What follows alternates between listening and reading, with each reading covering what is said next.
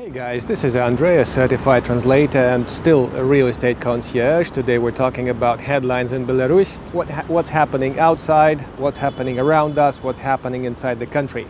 Thank you very much for staying with the channel. Thank you for all your continuous support. Some people are helping a lot to keep the channel going. And let's see what happened through the past week. Paying tribute to the regular theme of these coverages, COVID. I must say that COVID is kind of gone. It's officially not here. Some 10 death cases a day at best, at least reported officially. The travel restrictions have been completely lifted. If you remember, the western border was tricky to cross unless you had some specific reason for business or anything. Now, if you have a visa, you can come through the airport and through the land border. And if you're eligible for visa-free mode, you can fly in and fly out via Turkey, United Arab Emirates, Georgia, Armenia, and Russia. For Russia, you'll need a transit visa most likely. If you have vaccination certificate, the PCR test is not required. Self-isolation is not mandatory, and you don't have to fill any boring forms, especially boring forms in Russian, upon your arrival. Just travel in if you feel necessary to travel. And speaking of visas and travels, Brest and Grodno visa-free area has been opened up again. If you remember the visa-free mode through the western border, which only embraces 2 regions here, it's operating again, and it's quite easy to access those territories if you have a need to. Speaking of the necessity and the safety concerns, some foreigners, perhaps not ungroundedly, are asking me if it's safe for them to travel to Belarus because Canada, because America, because blah blah blah. Yeah, it's comparatively safe from all angles to travel in here. Never mind your country imposed some sanctions on Russia and Belarus, or just Russia. Nobody's lining up Americans or, let's say, Germans by the wall at the airport and shoots them or searches them pocket to pocket kind of thing, like they like to do in the Cold War movies. Everything goes smoothly. The only thing you should be concerned about is the cash supply to go on with, some pocket money to have on your person, because your card may not work here, not necessarily because of the sanctions from your bank, but because of the card readers of the businesses here whose banks were sanctioned. There are just 3 banks sanctioned here. Otherwise, everything is kind of normal. Life is normal, except for the prices are up and the salaries are not. And let's talk about this a little bit. Amidst all these horrible updates, I'm hearing that inflation in EU is galloping. EU has been printing too much money to help everybody out of COVID trouble, and it seems like COVID is still there, pressing their economy. Now guys, in the UK, in Germany, could you really tell me if the food prices and fuel prices are badly up and the welfare standards are going down?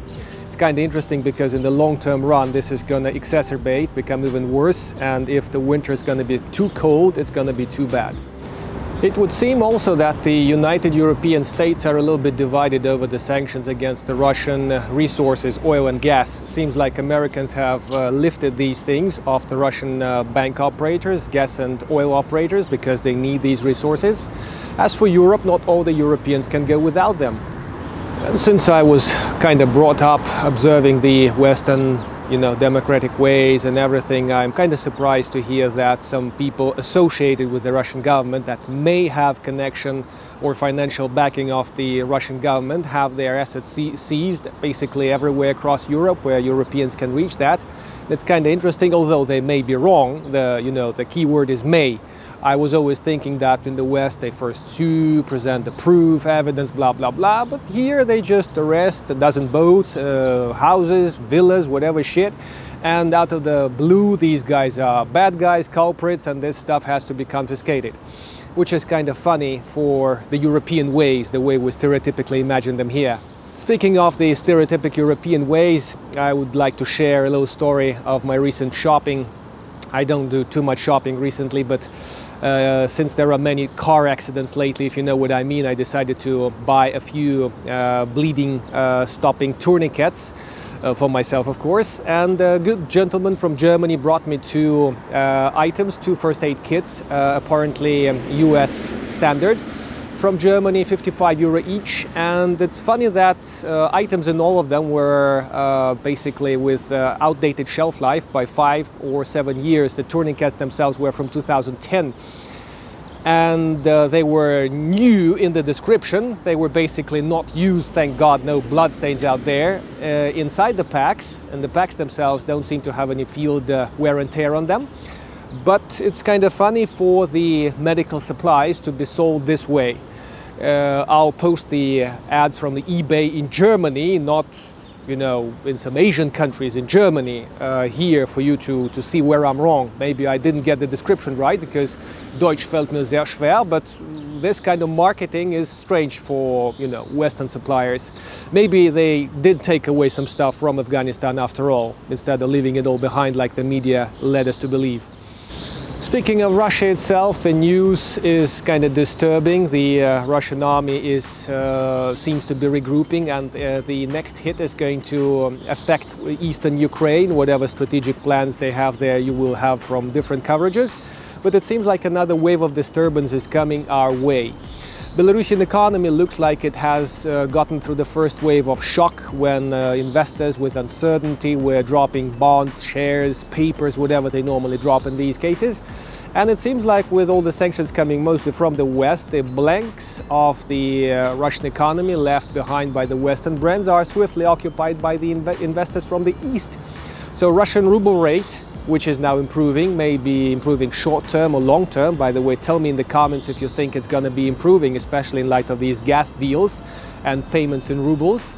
And if you believe that yuan is going to be a new international currency, I'd love to know your opinion on that. Sanctions don't seem to be working out universally over here. While Western Union is clearly gone, there are at least 3 money transfer services that are still working, and it depends on your country and some other settings and the view of that country on Belarus and where it belongs in the sanction system, or whether or not the transfer is going to be successful. I'll put the names over here. These systems were said to be working by different expats, but again, depending on if the local banks of the recipient are on the sanctions list and many other factors, so you have to try 1 or 2 or all the 3 of them to make it work. Western Union is clearly gone from Belarus. Speaking of postal services, I was under the impression they shut down, but DHL is still operating, but in the outcoming direction. The papers can be posted. For instance, I need to post some documents to Turkey, and it's about $100, some 1 week long. It's going to get there, but any incoming paperwork cannot come through leading couriers like FedEx, DHL, UPS. I didn't check them all, so you may double check if you are planning to send something in here.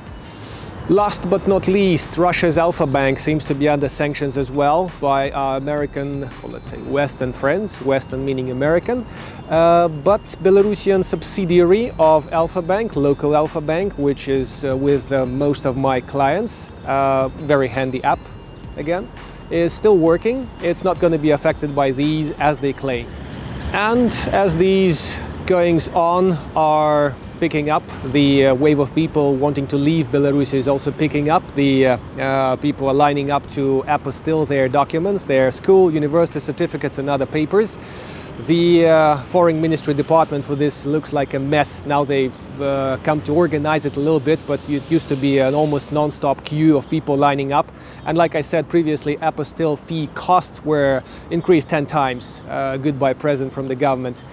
With the recent events in mind, Belarus is not really a mainstream destination to relocate, but if you're considering to land here eventually, for some reason, there are different reasons, people quote me, that bring them here.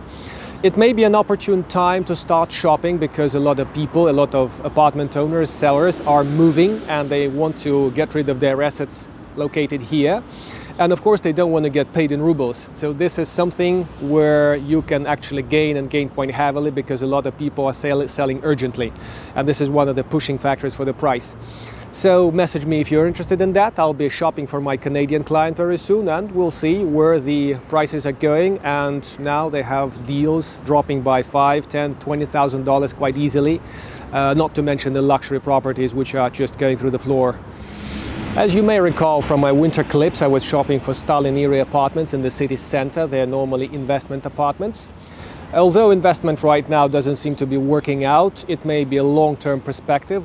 Just depends on your planning and thinking, so think about it. I'll bring up some pricing and analytics in the next video. I'll try to shoot about real estate quite soon. And we'll see where it's all going, but right now the market is just hanging in the air. The sellers and buyers are not certain of anything. Buyers are holding on to their dollar assets, and the sellers are trying to see where the hell the market is going. So apart from the emergency sales, the number of offers has lowered considerably. Another interesting economic thing, we'll do more economy talk later. I've told you about the prices increasing. Imported items went up in price 10, 20, 50, 100%. Maybe they'll drop by a fraction now that the dollar is down eventually, but maybe not if it's short term. We're running out of paper, not just printer paper, but also receipt machine paper. So in the shops, they just don't have enough of that. And it seems like the government is going to digitize this branch of economy somehow, which is kind of good for the trees, but it doesn't mean we'll cut on exports to China on that because of this. That's said, of course. Tell me what you think about this, guys. Thank you very much for following the channel. Best regards from Minsk, Belarus. By the way, speaking of Minsk, Belarus, my charming language school is shut down for a while, and the restaurant on the 3rd floor over here, although it was a kind of high-end place, has also shut down. A lot of places are shutting down, people losing their jobs, especially if it's entertainment and import related. And that's not working out very well, of course. Let's see what happens in the week. Again, thank you for following the channel. Thank you for supporting. It's because of your help that I'm still here, because of the sun as well. Cheers from Minsk. Shop wisely, travel responsibly, and the other way around. And I'll hope to see you in the next video. See you later.